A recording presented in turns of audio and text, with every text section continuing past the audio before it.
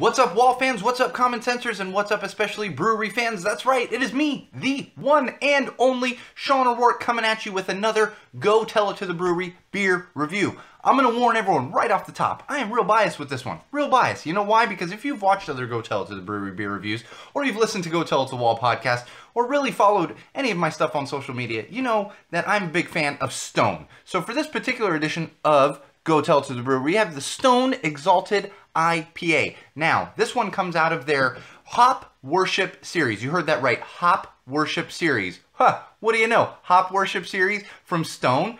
Oh, beers with a lot of hops in them? Oh, what a surprise from Stone. That's right. They really stick to that hoppiness. And it's great the way they do that because I love all of their beers. And this one fits right into that same realm of beers that I enjoy, and they are quite tasty. The Exalted IPA.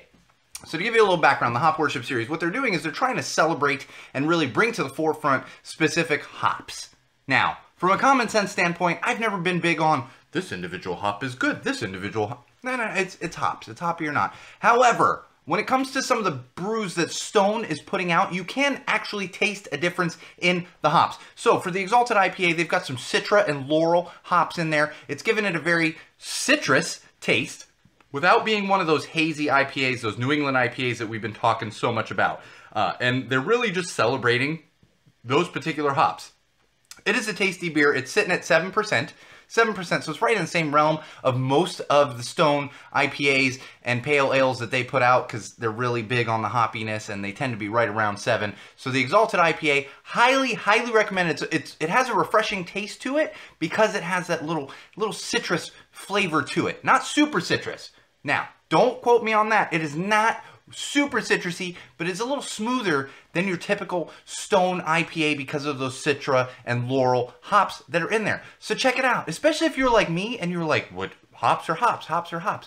And I'm still like that to an extent, but because of Stone putting out these individually hopped beers, I'm learning a little bit more that there is a taste difference on the hops. Now, I'm probably going to just drink them all. However, with this one especially, and some of the other ones they've put out, we see there is a difference. So go out, grab yourself an Exalted IPA. It's coming in 12-ounce cans or on draft, and it is available nationwide.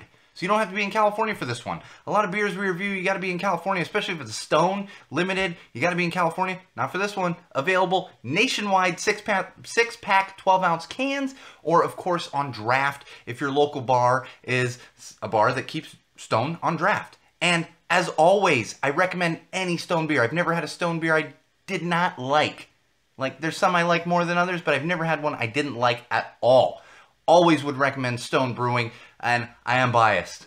I am biased. If you don't know why, go back and watch some Go Tell It to the Brewery beer reviews, listen to some Go Tell It to the Wall podcast, and you will see this little, San Diego boy, he got a little soft spot for Stone Brewing and all of the great stuff that they have done over the years. So grab yourself an Exalted IPA, and remember, Wall fans, Common Sensors, Brewery fans, no matter what you drink, no matter where you're drinking it, no matter who you're drinking with, and especially no matter why it is you're drinking, always drink with common sense.